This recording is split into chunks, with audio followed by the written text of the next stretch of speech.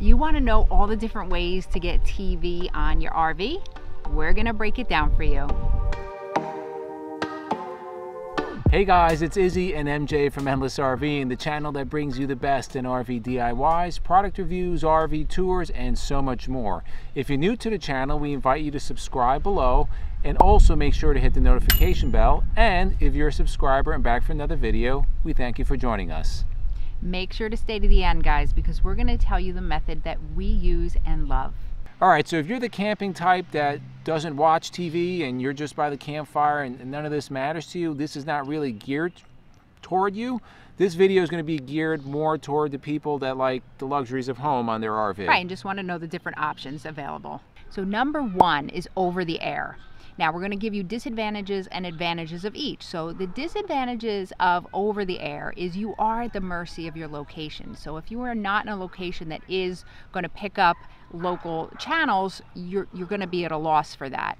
With this also, you're going to be limited. All right, in many cases, there's going to be very limited channels that you're going to be able to access. Another disadvantage of this is a lot of times you're not going to be able to watch what you want, right? You're going to have to get the local channels, right? That's it. And another thing is you're going to be not going to be able to record or DVR as you would with other cases.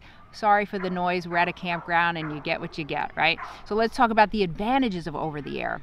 Number one, it's free. All right. Number two, almost all RVs are going to come with a built-in over-the-air antenna. All right, so you're set up for it. Another thing is most places, at least within civilization, are going to get some channels. So you're not going to have probably have that variety, but you will get something. So that's number one, over the air. All right, so number two is going to be cable hookup. So cable hookup is only going to be if your campsite is wired for cable. Now, a lot of campsites do offer that.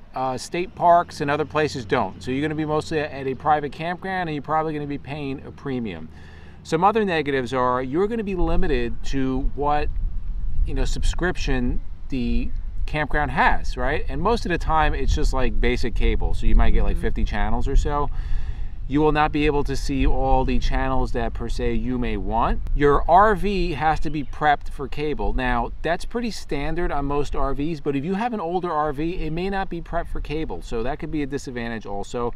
And finally, you have to carry your coax cable with you, right? So most of the time how it works, you're gonna have your pedestal with either your water or electricity, and the coax connection will be there. And then you run that cable from that connection to whatever connection you have in your RV. And also not being able to watch your favorite shows like pay-per-views and things right, like yeah, that. You can't get pay-per-views and all that stuff. Yeah. It's just going to be basically what the campground provides. And we like our UFC, so. Yes. All right, so the advantages of cable, there's just a couple that we thought of. One is many cases it's free, but is it really free? A lot of times it's included in your site, a premium site, right? So you actually do kind of wind up paying for it anyway. Another thing is it will work not depending on what the weather is, right? So a lot of ways will depend on, is it raining? Is it cloudy? Are there trees? This will work no matter what the weather conditions are. Yeah, it's just a hardwired connection, so it'll always work. All right, the third way, and what I think I see the most out there is really popular, is satellite. You have in motion, which means there's usually a dome on your roof, and that satellite will work while you're in motion, right?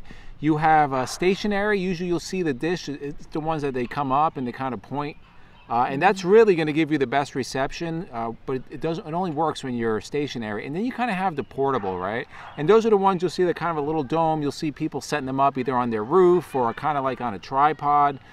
There's advantages and disadvantages to all. The portable is usually the cheaper one. They could be several $100s. The ones on the roof are quite expensive. They're low to mid to high thousands, like $1,000 up to like $2,000 for some of them. So what are some of the negatives, right? So number one, I just mentioned, it can be costly, okay? Two, a lot of these systems, they are limited to the amount of TVs that they can connect to, right? So you usually need like a little receiver box.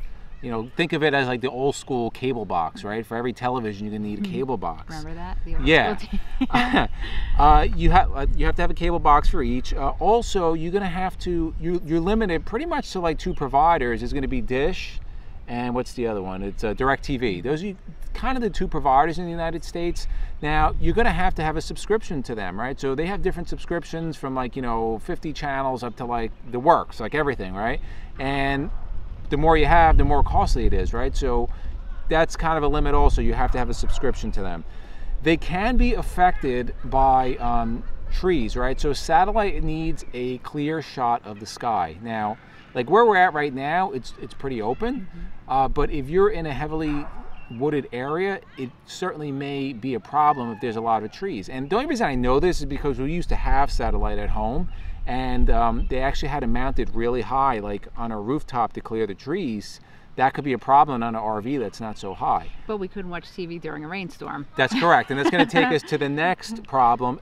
Bad weather will affect satellite TV, and we know this from experience. Electrical storms will affect it. Really bad weather will affect it. Snow will affect it. If you get snow on your satellite dish, you won't get reception, and that's happened to us at home, right? Also, not all channels are supported, right? So I'll just give one for example, like ESPN Plus is not available on satellite TV. That is strictly a stream-only channel, right? And if you are like an ESPN, UFC, you don't get it. So that's definitely some disadvantages of having satellite. So the advantages of satellite TV, there's a few. You will definitely get a good picture if you have a good signal, right? So if you have that straight shot to the sky, you're gonna be good to go, right? No snow, rain like we had talked about. So that's a really good advantage to it. You're not at the mercy of cellular coverage. Again, up to the sky, you're gonna get that picture. You can get satellite internet, but it's gonna be costly and it's probably gonna be slow. All right, so number 4, guys, and the one we choose to use, we saved the best for the last in our opinion, it's gonna be internet streaming, okay? So what are some of the negatives with internet streaming? Well, it can be really affected by the weather and as well as the area you're in, right? So if you're in a place that has no cellular coverage, depending who your carrier is, if there's no cellular coverage, it's not going to work, okay? Second thing, the data can be costly. Now, depending on the plan you have, you may be spending a lot of money on data. Now, we are grandfathered into a plan, and we have a video we'll post up here.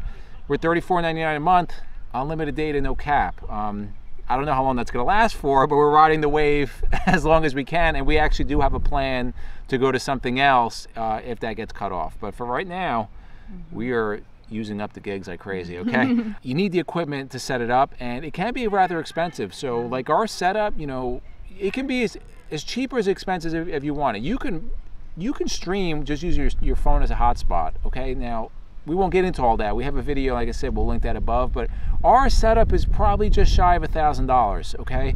So, but it works really well. Right. So it can be a little costly, right?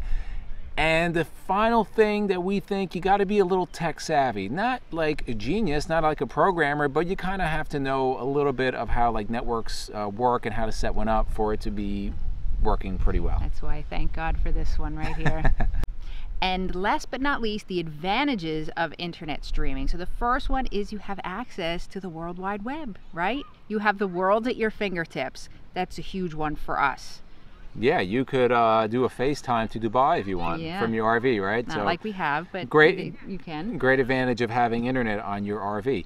You could watch a variety of different services, right? That could be from like a Netflix or Hulu or Sling, Google TV, all of them, right? You can get all the programming you want. A lot of those have built-in DVR.